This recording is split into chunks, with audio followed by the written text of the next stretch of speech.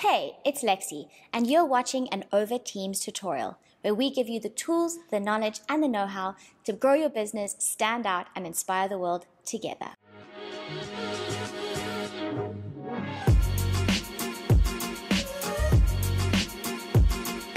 Many of you have asked us how we create these tutorial videos, so we thought it was about time we showed you. Today, I'm going to be sharing 3 key things we use to create these tutorial videos. So, get out your notepads and get ready to see how you can create your very own videos, no videographer or ad agency required. Number 1, the right equipment. First things first, you need 2 basic but really important things. 1, a camera, and 2, a sound recorder. We use an Olympus camera on a tripod and a Zoom H5 sound recorder for sound. It's really that simple. Plus, if you don't have a camera available to you, you could just use a smartphone. But I highly recommend investing in a good sound recorder.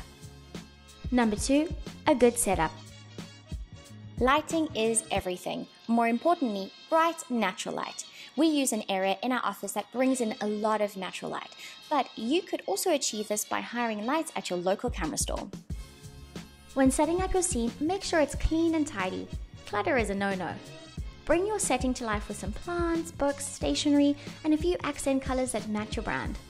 Put your host in the center of the video so that they are the main focus. And make sure to use a carpet on the floor to reduce the echo. And if possible, hang a few sheets around the scene to block any sound bouncing off the floor and walls. Number 3, over. So, where does over come in? Well, every little title that slides in, big title that covers the screen, and video screen recording on a nicely designed background is created in Over. Let me show you. For a little title, start with a transparent project in canvas size 16:9. This is the standard landscape video screen size. Add a rectangle shape for your title background and then simply add your text over the block.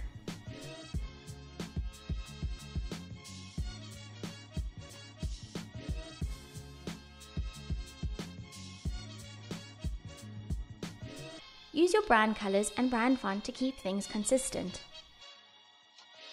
Then, save this image as a PNG. This is really important because this format makes sure that the background is transparent. If you can't see the PNG option, then you need to go to Settings and turn on the Save As menu. For titles that fill the screen, start a new project in canvas size 16:9.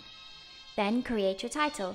You can use simple text on a brand color background or add a few interesting accents like graphics. Then you can save this as a normal JPEG. To create a screen that looks like this, with video in the phone, start with an empty phone mockup. You can easily find this by searching in Google. Then build a frame around the phone by adding shapes and moving those shape layers behind the phone.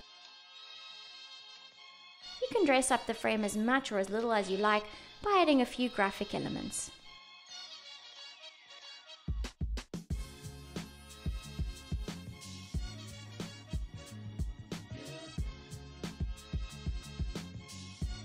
Then, when you're ready to bring your video in, tap Video and upload your video from your phone.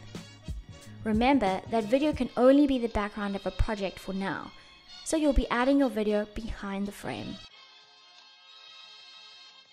And that's it! 3 key things for creating your very own videos.